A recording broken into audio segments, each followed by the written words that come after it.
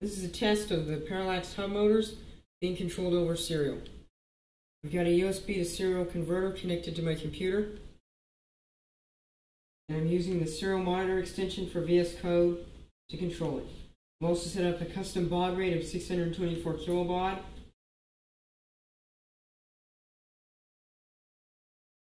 I'm going to drive both motors at 25% power. Now 50%.